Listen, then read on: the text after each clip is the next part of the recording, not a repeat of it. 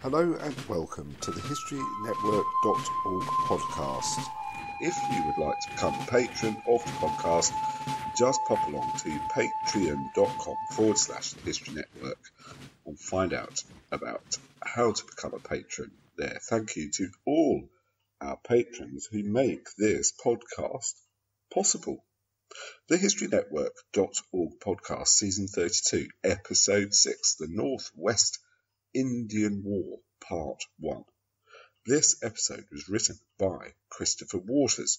Christopher is an armchair historian from New York City. He works full-time for the United States federal government and continues his education online part-time.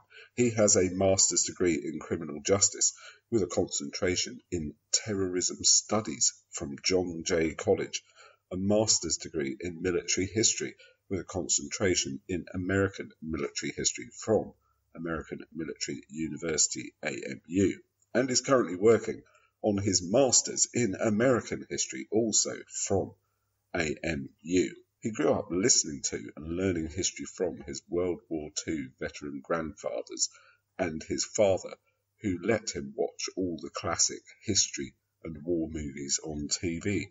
While his degrees are American history focused, Chris likes to learn about a wide range of world history subjects through listening to history-based podcasts, especially while training for whatever his next marathon is.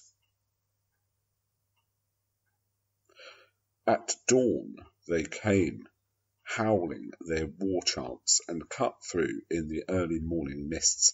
In the camp, men readied their weapons in preparation of the horrors that awaited them. The unseen enemy had already killed several of their company in small, fast strikes when the invaders had searched for food and fodder. Now, along the bank of the river and behind their wagons, the final struggle would begin. In late 1791, during the Battle of the Wabash, also known as St. Clair's defeat, saw the largest defeat of the American military at the hands of the Native Americans. Out of a force of about 1,000 men, the Americans suffered a 97% casualty rate, including 632 killed and 264 wounded. In addition, 200 camp followers, women and children included, were also killed, against around 60 casualties on the Native American side. In a single morning, almost 1/4 of the total United States Army was wiped out, and the western frontier left wide open for further Native American raids. To understand this event and the rest of this story, we must understand the political landscape at the end of the American War of Independence and the signing of the 1783 Treaty of Paris. In this treaty, language was included to not only declare an end to the conflict, but to determine the post-war boundaries of the participants. The United States was given sovereignty of the lands east of the Mississippi River and south of the Great Lakes, lands that were formerly under loose British control. Collectively known as the Northwest Territory, these lands combined most of the present-day states of Ohio, Indiana, Michigan, and Illinois.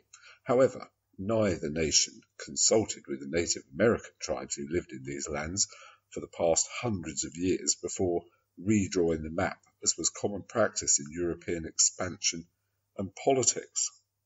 One of the major outcomes for the United States in their victory during the Revolution was the new country was flat broke. Having maxed out its limited credit from European nations to arm and equip its soldiers to beat the British, the country now needed to start repaying those loans to maintain its credit and status on the world financial market. However, just having defeated a central government, in part due to its taxation policies, the American citizens were in no mood to pay taxes to a new federal government when cash on hand was extremely scarce. Many of the Continental soldiers were paid in land grants instead of hard cash, as it was easier to transfer control of speculative, profitable land instead of trying to come up with gold or silver. Following the end of the Revolution, many of these veterans now moved west to their given lands to begin a new life for their families and themselves. Also, to raise funds for the European-granted loan repayments, the fledgling American central government decided to drastically cut the military budget and sell more of its newly acquired western lands to private citizens for cash at discounted prices. This and the prior settlement of the veterans led directly into conflict with the Native American tribes, whose lands were being sold out from under them. Quickly, the American government realized it had an inability to defend the new settlers from native raids due to lack of an army capable of patrolling the frontiers. During the mid to late 1780s, an estimated 1,500 Americans were killed along the frontier, along with an unknown number of natives in retaliation raids. This widespread devastation began to prevent continued migration and settlement of the Northwest Territory, and thus the potential to stop the collection of cash for the sale of these lands by the American government. Following the passing of the Constitution of the United States and the election of George Washington as the first president, representatives of the settlers petitioned President Washington and his Secretary of War, Henry Knox, for soldiers to push back the Native Americans, mainly the Miami tribe under its chief Little Turtle. Washington and Knox were receptive to the plight of the settlers, but were limited to the number of regular troops available due to the small size of the United States Army. The majority of the U.S. Army was assigned to maintain and garrison forts and depots spread across the entire United States. To make up the numbers, Washington released funds to help pay for militiamen to supplement the regular Army unit assigned to the American-occupied side of the Northwest Territory in what was then known as Fort Washington, now located in present-day Cincinnati, Ohio. The call for volunteers for the militia was only answered by around 1,100 men due to the fear of men leaving their homesteads for an extended time when there was the potential for crop failures and native raids while they were off fighting. The leader of the first expedition in 1790, Brigadier General Josiah Harmar, was forced to leave many men at supply bases to guard his food sources or to recover from the various sicknesses that seemed to break out whenever large bodies of soldiers gathered. Harmar opted to split his force into smaller raiding parties to attack villages and lands of the Native Americans, but these were often ambushed by the Miami warriors, who had the advantage of fighting on their own lands. During several weeks of off and on combat, the United States troops suffered around 350 total casualties versus about only 120 on the native side, and resulted in Harmar retreating to Fort Washington. The first round of the Northwest Indian War was a decided Native American victory. The next year, 1791, President Washington ordered newly created Major General Arthur St. Clair to take up the post of Governor and Commander-in-Chief of the American forces of the Northwest Territory. The Native American Tribal Confederacy, spearheaded by the Miami Nation, was now joined by the Shawnee under Chief Blue Jacket and other tribes, including the Delaware, Ottawas, and various smaller groups. To meet this increased enemy coalition, General St. Clair was authorized to expand the United States Army by enlisting a new regular regiment. However, due to low pay and the previous Harmar defeat, both regiments of the regular army were understaffed and had low morale. St. Clair was forced to rely heavily on locally recruited militias and units of 6-month levies. Furthermore, when it came time to advance against the natives, desertion and discipline problems added to the slowness in which the campaign progressed. St. Clair, who by this time was suffering great pains from gout, saw his planned numerical superiority dwindle down, unknown to him, to numerical parity with the native army, who continued to add to its ranks as the Americans advanced westwards. On November the 3rd, St. Clair's army camped next to the Wabash River. The force of about 1,100 Americans split into two camps on both sides of the river, one for the militia and the other for regulars and volunteers, located in a hilly field situated on the opposite side. The natives, led by Little Turtle and Blue Jacket, began to form out and slowly surround the American positions on three sides during the night of the 3rd. Their intelligence of the American dispositions was excellent, from reports of their scouts and from some minor skirmishes that had taken place during the daylight hours. They were delighted with the lack of vigilance on the part of the Americans and from the lack of patrols sent out by the militia, who were closest to the native positions. In classic Native American combat strategy, the Miami and Shawnee warriors attacked from the forest at dawn when the militiamen were just beginning their breakfast and other routine camp operations, causing sheer panic amongst the militia, who fled without their weapons across the Wabash. The native warriors followed behind. Alerted by the screams and firing across the river, the regulars hastily grabbed their weapons and formed lines of battle to meet the enemy. However, at this point, the remaining natives on the left and right wings flanked the regulars and attacked the main camp on that field on the hill. St. Clair rushed up his few artillery pieces to combat the flanking attacks, but their crews were mostly eliminated by native marksmen firing from behind trees. In desperation, a levy's battalion fixed bayonets and conducted a frontal attack to clear the native warriors to their front, but was sucked into a trap, surrounded, and nearly wiped out.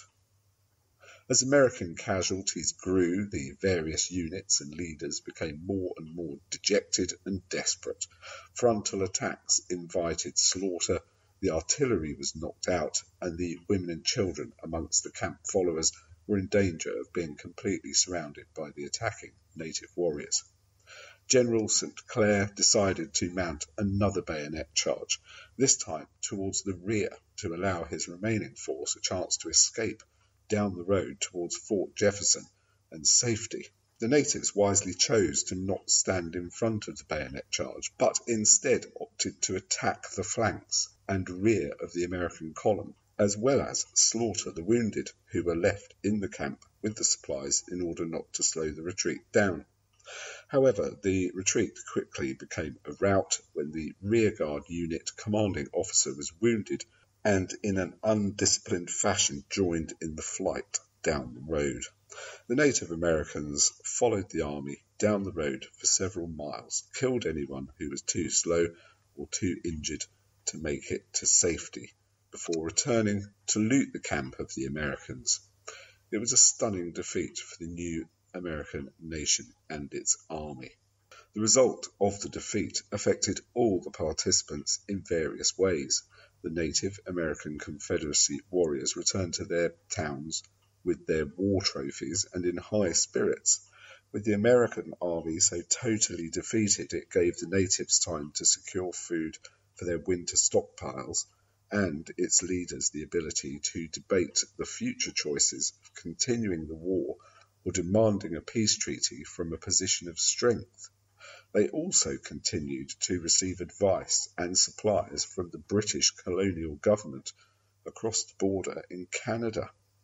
Loosely allied to the Confederacy, the British still supplied the natives with supplies and weapons to be used against the Americans, as they had during the Revolution. Their support came from the idea of creating a Native American buffer state between the United States to block future expansion westwards towards Canada and the Mississippi, even if the lands south of the Great Lakes were technically under American control from the Treaty of Paris. The British maintained a series of forts located within the Northwest Territory that served as trading posts, supply depots, and fallback positions of the Native Americans that the Americans were unwilling to forcibly eject from their claimed lands due to the weakness of the American army. On the American side, when word of the defeat and the massive loss of life reached the eastern states, panic and anger coursed through the population. President Washington grew furious at General St. Clair and forced through his immediate resignation without the need for a court-martial. A request by the United States Congress for documents to assist them in their investigation of the defeat led to many firsts for both Congress and the executive branch, including the creation of formal cabinet meetings, executive privilege, and other separation of powers issues. However, Congress did shift some of the blame away from General St. Clair and onto Secretary Knox and the War Department due to the issues of supplying and raising new troops prior to St. Clair's defeat. This led President Washington to urge Congress to allocate the funds to increase military pay, establish a series of militia acts where the president had the ability to call out the militias of various states in times of need, and to require all able-bodied men between the ages of 18 and 45 to be enrolled in their state's militias, and finally, and most importantly, to reform and expand the army by the creation of the Legion of the United States. Round 2 had also gone to the Native Americans, but find out more next time what the future holds for both peoples. Thanks, Chris, for writing that episode for us. That's just part 1. We're looking forward to part 2 in a couple of weeks' time. Thanks again to all our patrons who make this podcast possible, and if you'd like to join them and become a patron, just pop along to patreon.com/The History Network to find out about that there. Thanks again for listening. You've been listening to the HistoryNetwork.org podcast, written by Christopher Waters, read by Nick Barker.